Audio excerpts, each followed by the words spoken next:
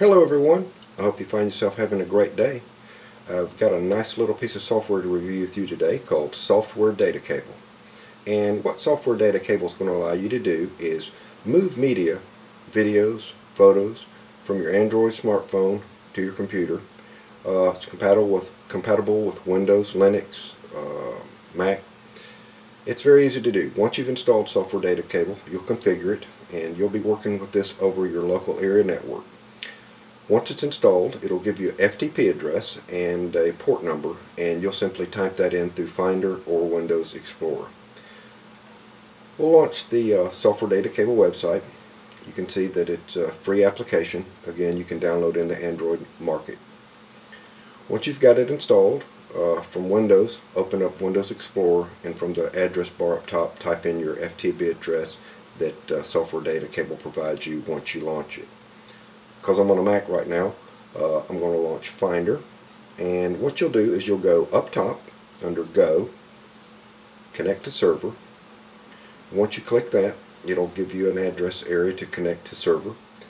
I've already typed mine in, which is a local area network here, ftp://192.168.1.193:8888. And the 8888 is the port number that I chose to forward on my router. So make sure you have access to your router to configure ports and port forwarding. Once you've got that information typed in, click Connect. I'm connected as a guest. And you'll see here we have just that simple. We've got all of our files and folders on our Android phone. And you can go right into these and copy them from your phone to a location on your computer, or vice versa. If you've got files on your computer that you wish to put on your smartphone, you can simply copy and paste them here.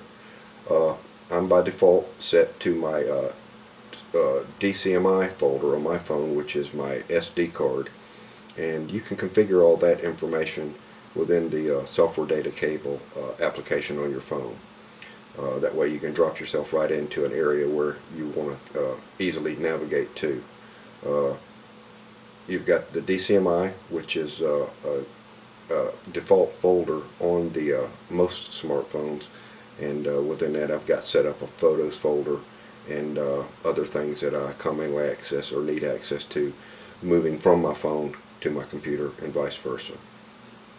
So I hope that helps you guys, and hope you find it useful. Remember, if you like, please comment, rate, and subscribe, and we'll talk to you later. Bye-bye.